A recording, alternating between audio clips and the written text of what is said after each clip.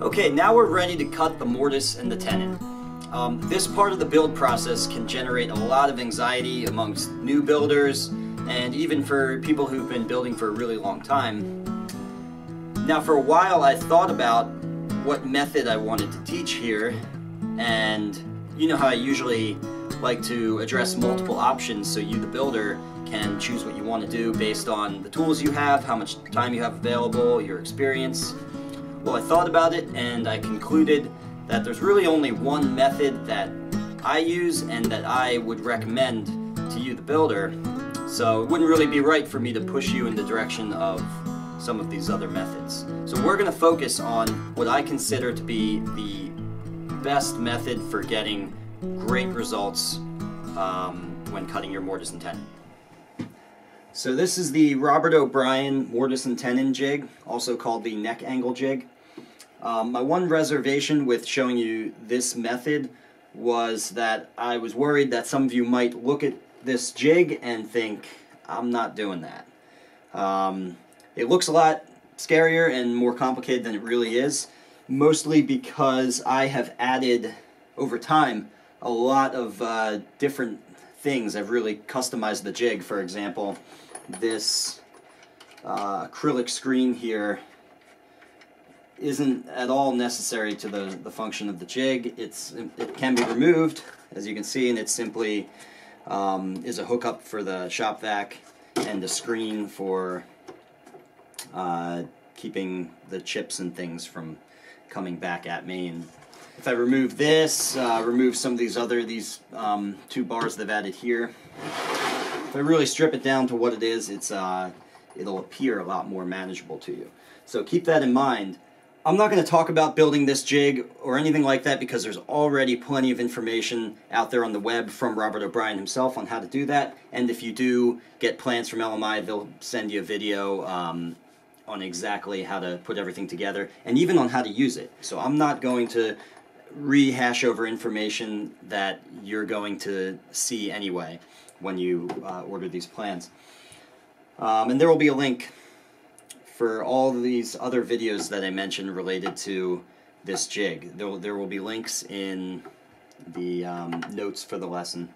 So the first step really is to follow the links that I've left in the lesson and get plans for this jig, build this jig. LMI may even in the future have the jig already finished for sale. I believe that might be something they're doing. So you may not even need to order plans and build the jig if you're intimidated by that. You may be able to just simply buy it. You can pause the video right here, watch those videos, and then come back here and rewatch the rest of this video. And I'm going to show you my process for using this jig. There's going to be a whole bunch of tips and tricks for getting the most out of the Robert O'Brien Neck Angle Jig. And then I'll also explain some of the bells and whistles that I've added to my jig, which really optimize this jig. They're not essential to using the jig, but they fine-tune the jig and solve a lot of the common problems that people have when using this jig. One more thing, the main function of this jig is to allow the router to cut the optimal angle into the shoulders of the tenon, so that when we call it the neck angle jig, what we're referring to is the angle in this direction. Okay? So there's an optimal angle that most builders agree upon, which will give us the best possible range of adjustments later on when we do the neck fit and when we finally give the whole instrument a setup. That is the primary purpose of this jig, is to set that angle. Now at the same time, while we're cutting that, we can save ourselves a lot of time, and that's what a lot of these tips and tricks for using the jig are really just time savers further on in the guitar building process, so we don't have to swing back around and fix and adjust these later.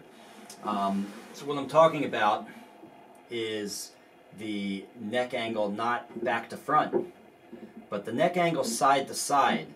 If we do everything right with this jig, that should also be dialed in pretty close to where it should be. I wouldn't stress out about that side to side setup too much. If you botch that a little bit, that's okay. We have ways of bringing that into alignment later on. What's really important with this jig, and it's important to understand this when you're starting out with this jig, its primary function is that front to back angle.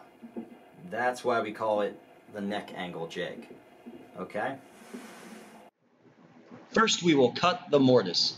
I trace out the jointed center line so I can properly align the body in the jig. You can see here I am marking the center line in a few places where I can reliably identify it as the jointed line and not mistake it for a grain line. At this point with the binding in place, it can be extremely difficult to find the line. Sometimes the best place to look is on the edges of the sound hole.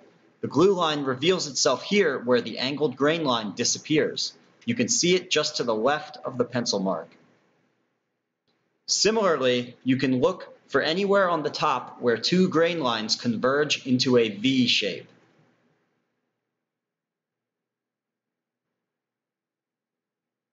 I connect the marks with a straight edge.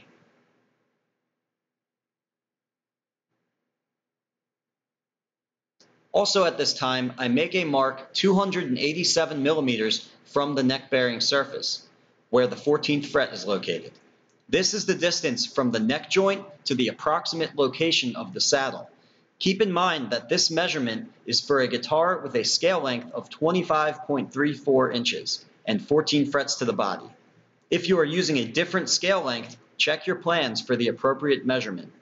Also notice that from this point forward, these marks and any other marks I make on the soundboard are very light, so they can be easily sanded out later. The purpose of this mark will become clear when we set up the jig to cut the tenon. It is critical that the neck bearing surface is flat. That is not flat. Notice the gaps. I also check it diagonally, and I check it this way as well.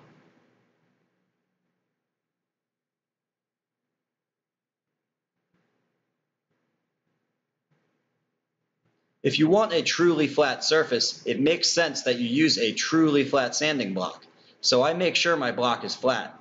As always, the block is padded with cork and there are no loose ends of sandpaper. I mark the area up with pencil so I can monitor my progress. The area we are concerned with making flat is actually very small. Now I sand in a circular pattern to avoid tipping and inadvertently rounding over the ends.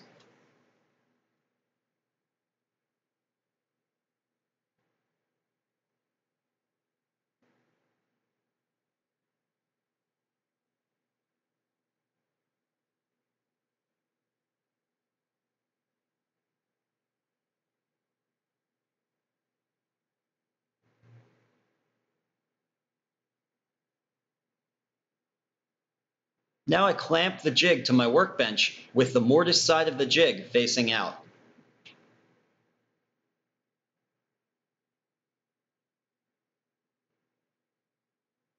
As a simple precaution, I place my go bar deck and a soft carpet fragment below the body clamp of the jig, just in case I'm fooling around with the jig and I accidentally drop the body. It's a long fall to the floor, but a short fall to the top of the go bar deck. I loosen the sliding bolts for the body clamp and place the body in the clamp until it butts up against the roof of the jig.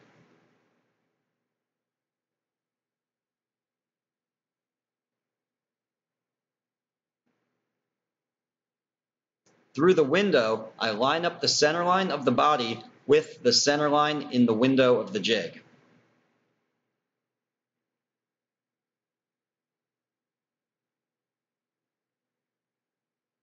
Now I slide the mortise template all the way back to reveal a small gap between the body clamp and the body. This gap is the result of a simple modification to the jig. I removed the cork and sanded a slight relief into this area of the clamp, just enough to be able to fit a square in the gap between the body and the clamp. I slide a 12-inch tri-square into this gap. The bearing surface of the square bears against the mortise template, while the long arm of the square extends down across the body. I line up the center line of the body with the square.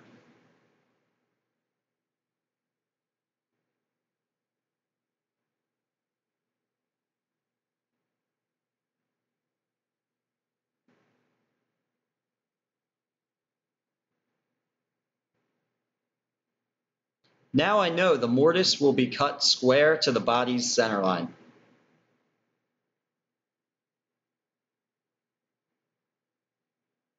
I make sure the body is clamped in tight, and I tighten the sliding bolts as well. I remove the square and turn my attention to setting the height of the mortise. This is not a critical measurement. I like to set the peak of the mortise to about a millimeter or so above the binding.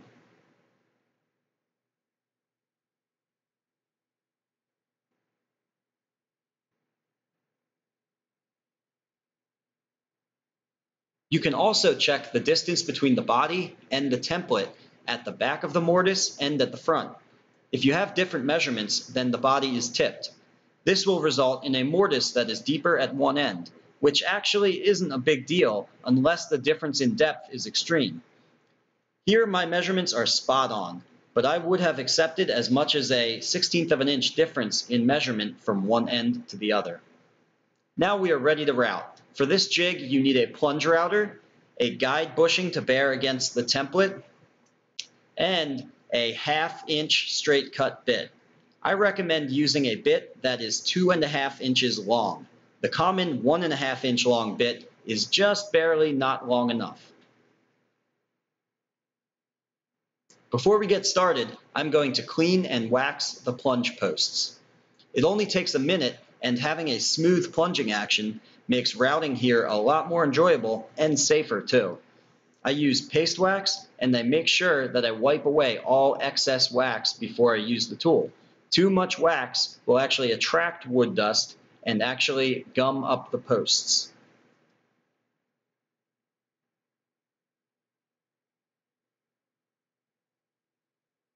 Now I place the router with the guide bushing on the template. I plunge the router down until it bottoms out on the guitar body, and I lock it in place.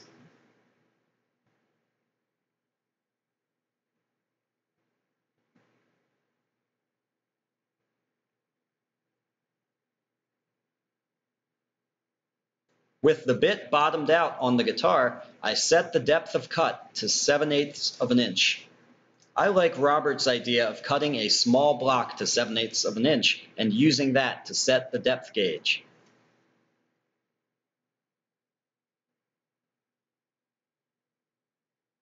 The depth is set, and I can remove the block and release the plunge lock. Now the router can plunge no further when this post meets this pad. I attach the shopvac hose. The attachment for the hose is simple enough to cobble together. I cut a hole into a piece of scrap just big enough for the hose to be held snug. Then I cut 2 scrap pieces at 30 degrees on the miter saw, although the exact angle isn't very important. I attached the original scrap piece to the 2 mitered pieces with drywall screws, placed a square of acrylic across the mitered pieces, and screwed the whole thing down with 2 drywall screws. Now I plug in the router. I always wait until setup is complete before plugging in any power tool. For the first pass, I lower the bit to just past the binding and purfling scheme. I first want to clear the binding and purfling on both sides, and it's best to remove the binding and purfling from the top down.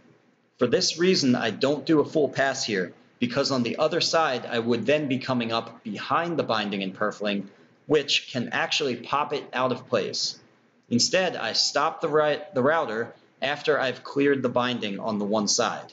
And then I reset the router on the other side to safely remove the binding and purfling, again from the top down.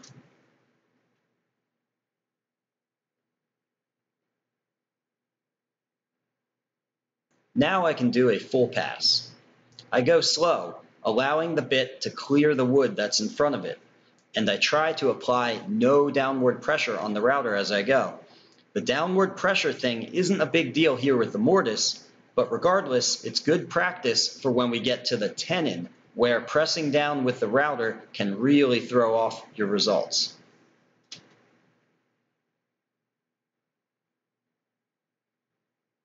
By the way, the view through the acrylic window is actually a lot clearer than the camera would have you believe. The camera likes to focus on what's in the foreground, like glare and bits of dust on the acrylic. Now I lower the bit a little more and make another pass. When I lower the bit between passes, I do so in the open airspace between the viewing window and the body.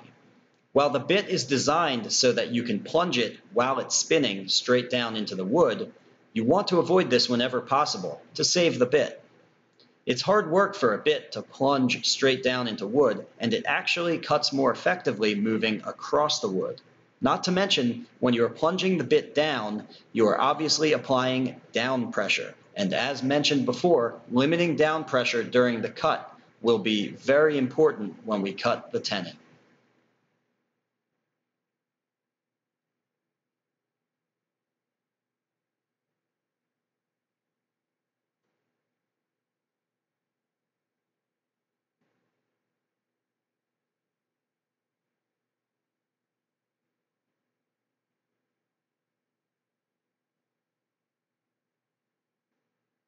Finally, I lower the bit for a final pass.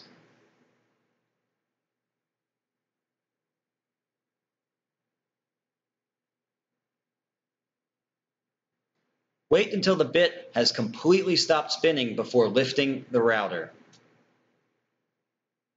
I remove the body.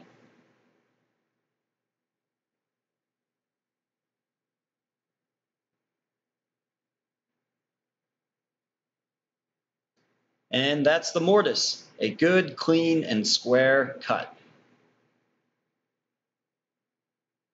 Now I spin the jig around to the tenon side. It's easier to get the clamps on without the screen in place, so I remove that first.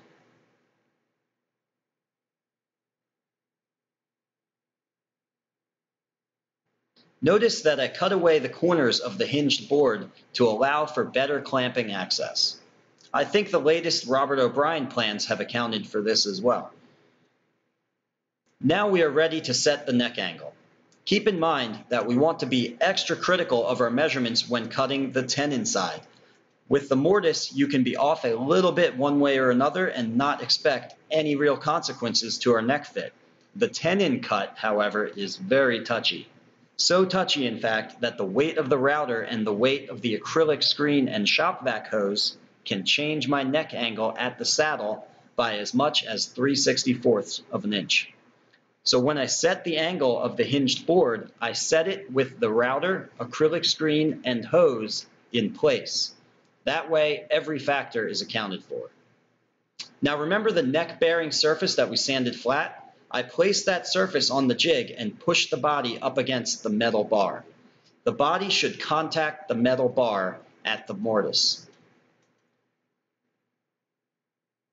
Remember the mark we made for the saddle location? I want to adjust the hinged board until the metal bar sits about 9/64 of an inch off of the top at this mark. Notice how I have a finger keeping pressure on the back of the instrument while I check. Looks like 10/64 of an inch at the saddle location. That's pretty close. Let's see if we can get it just a little bit closer. I adjust the hinged board by turning the knobs in the back and in the front.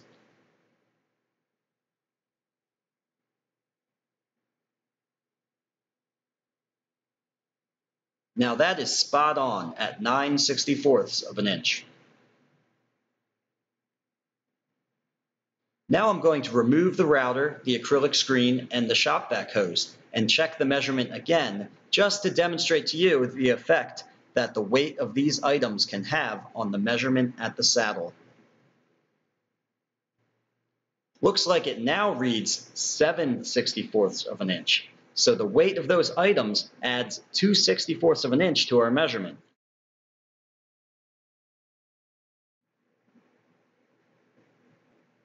Next, I remove the wing nuts and clamping pads, and I push the bolts all the way back so they're out of the way.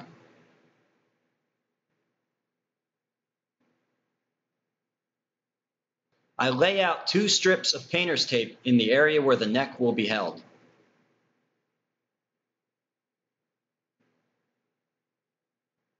I hold the neck against the board. The dowel that I've installed acts as an index pin to center the neck in that area. It is sized to fit in the truss rod slot. Now I make a mark on each side of the neck at the top of the board.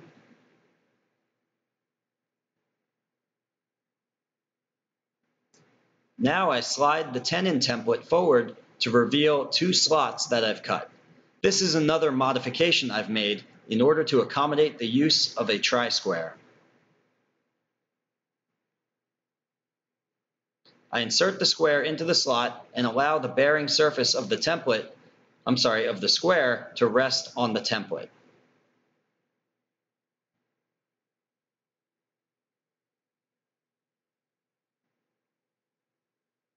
I line the square up with the marks I've made at the top of the tape and carry those marks down the length of the tape.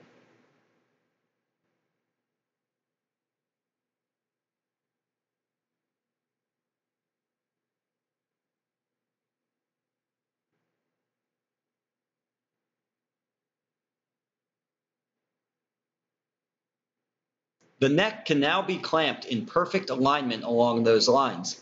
This will save you some time later when we do the neck fit. Note that this is a bit different from how Robert O'Brien aligns his necks using 2 dowels in the truss rod slot. O'Brien tapers his necks before using the jig, so he uses the truss rod slot as his measure of center. I don't taper the neck until after this step so that I can center my neck off of the sides of the neck instead of the truss rod slot. The only reason I bring this up is to say that either method works great, but whichever you choose to use, it is a good idea to check your alignment with a square. I know that my truss rod slots can sometimes be just a little out of alignment from one end of the neck to the other, so using the square like this saves me some work later when we do the neck fit. Next, I measure the height of the mortise off of the body and transfer that measurement to the neck.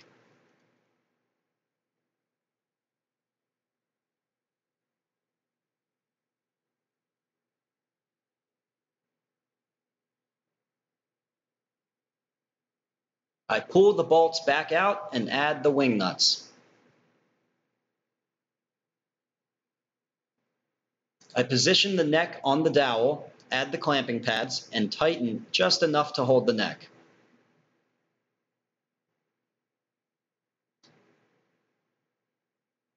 I slide the neck up until it butts up against the bottom of the template, and I lock it in place.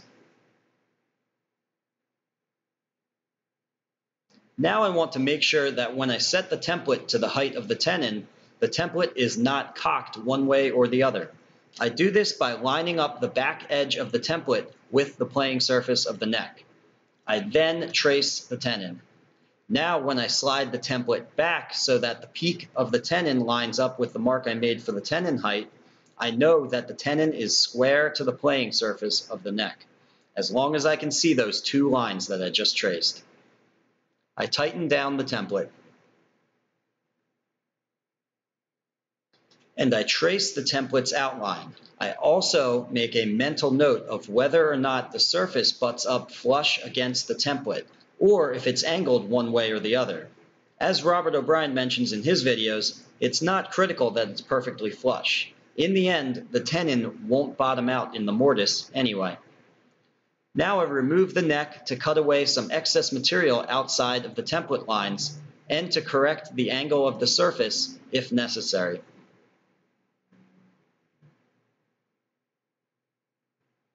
First, I remove the excess material with a coping saw. Now I correct the angle of the sanding block. A lot of people struggle to get this angle right, and again, as Robbie mentioned, it's not all that yet, so I wouldn't stress out over it. Here I am just checking my work. It looks good, so I place the neck back in the jig. This time, rather than butting it up against the template, I lower the neck enough so that the guide bushing can be used.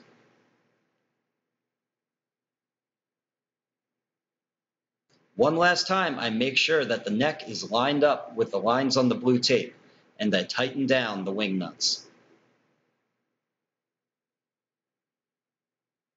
I make a reference mark on the neck and the blue tape, just in case I need to remove the neck and place it back in this orientation later.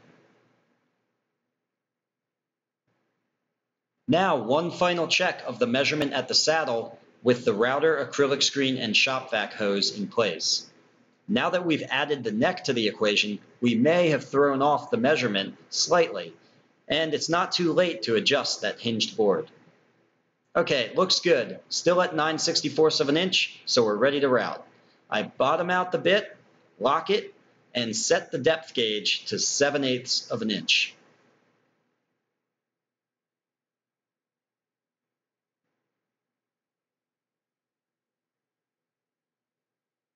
Towards the back of the template, there are two air spaces where I can lower the bit between passes. The airspace to the right contains a brass hinge, which you can hit if you're not careful. Trust me, I've done it. So I stay out of that airspace. The airspace to the left, however, is where I lower the bit between passes. This is important to only plunge the bit in this airspace so we don't apply down pressure on the workpiece. Now I make the cut. It's worth repeating that down pressure while routing is not only unnecessary here, but it can also really throw off your measurement at the saddle, which you worked so hard to set up. So go slow and don't bear down on the router.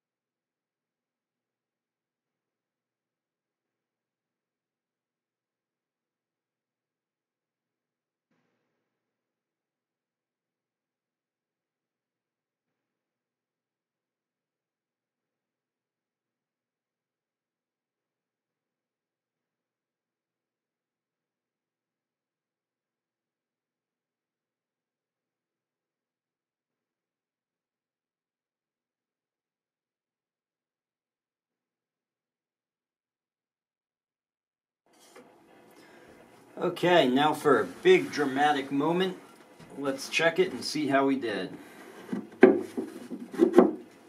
Now the tenon is, I can already tell the tenon here is taller in the back than it is up front, and so it's actually bottoming out on the mortise and throwing everything off, which is normal. That's sort of expected. I expect that to happen, and then what I do is I just touch up the back of the mortise, or I'm sorry, the back of the tenon, or wherever the tenon is too tall, and I touch that up until it does, until these shoulders sit flush on the neck bearing surface. So you can see that gap right now.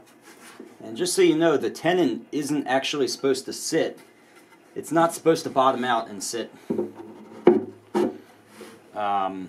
This isn't supposed to make contact with the bottom. There's actually supposed to be a little bit of a gap there to allow for expansion. Not to mention it would be nearly impossible to get this set up right without allowing that gap. It just makes our job a lot easier. So it's fairly easy then to sand this back because I'm not too worried about how much of a gap I have. But before I take this to the disc sander, let me just show you another way that we can confirm that we are in fact bottoming out and that we don't have a different problem. So of course you can, this gives you an idea of what's going on, just the fact that there's a big gap back here, but I can see exactly where it's bottoming out if I just apply a little chalk to the bottom here, the bottom of the tenon. I blow away the loose chalk so that that doesn't just fall into the mortise and give me a false positive.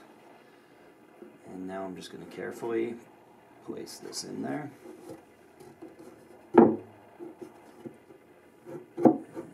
move it around a little bit like that. And pick it up.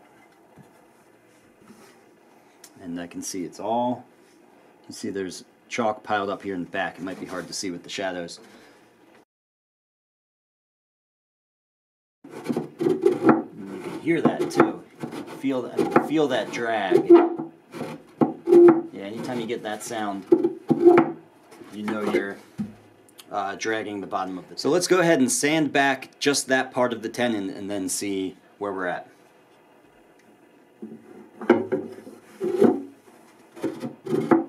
Okay, there it is. Much better. Now that's what it should look like. As you can see, it's gapless all the way around. I'm not getting that sound I was getting before. And even if I check with the chalk, I won't get any chalk in there.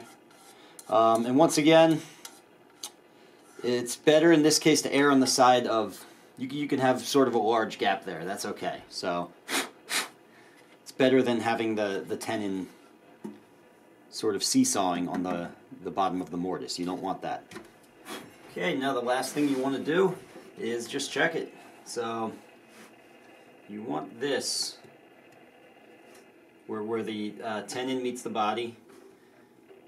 That's going to sit flush so I can't feel my fingertip over that. And then once I get that in place, I can hold it down with my thumb. Hold this right there, and this is kind of hard to do by yourself. I would recommend having a friend. And check down here, and that looks good. One last thing to mention, the side-to-side orientation should be pretty spot on because if we did everything right.